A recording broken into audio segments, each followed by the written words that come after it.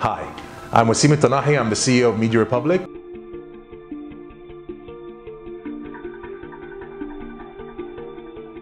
Media Republic is a full-service advertising agency. We're what we call a through-the-line agency that works in digital, TV, outdoors, and radio. We also publish our own digital media.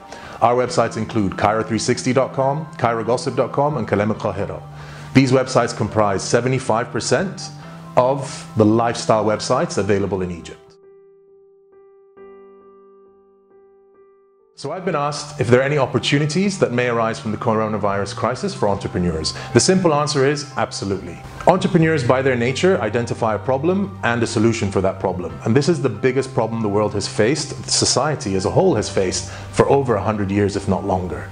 There'll be opportunities that arise from teleconferencing. We're all working from home. We're all seeing the challenges that are posed by that. I'm sure thousands of people around the world are experiencing those same problems and thinking of how to resolve them. You'll also see improvements in e-commerce, contactless delivery. You might even see a new trend arising from what people have been calling Corona couture, the design of protective gear, face masks, and all sorts of other things.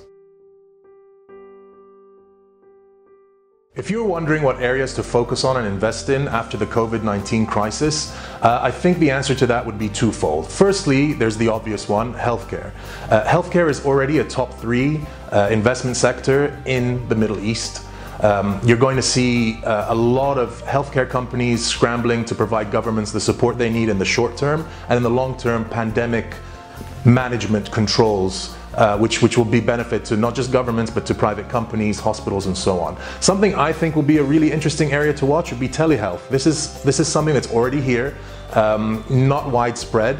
And I think the idea that you can talk to a patient through your screen or through your camera without getting a risk of contagion from that patient, that technology could offer a lot of opportunities, and it's definitely one to watch. The second answer to that question is not what sectors or areas will be interesting for investment, but how you invest in different industries and areas in general. Historically, growth potential has been the singular, most important KPI for companies.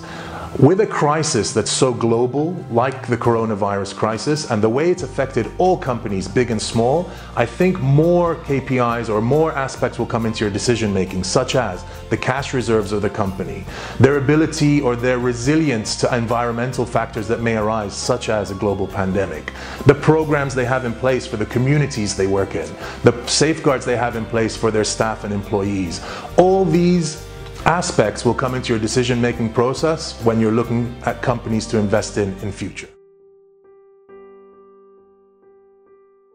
In terms of how brands should react to this global crisis, it's been really challenging to say the least.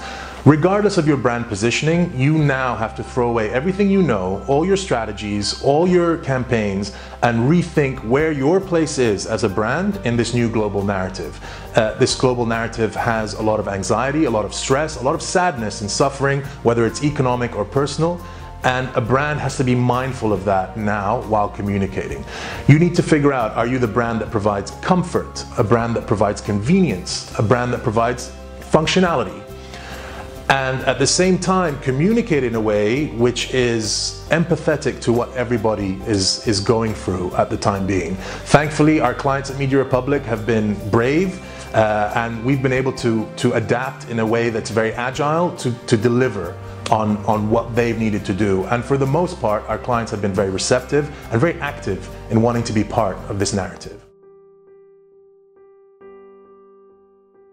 The only advice I can give to SME owners, being an SME owner myself, is hang in there. It's going to be a very long journey. I think it's obvious when you're watching the news that this is not going to be a 1 or 2 month experience. It may be 3, 6 months. I've even heard CEOs of global companies talk about effects lasting for up to 1 year.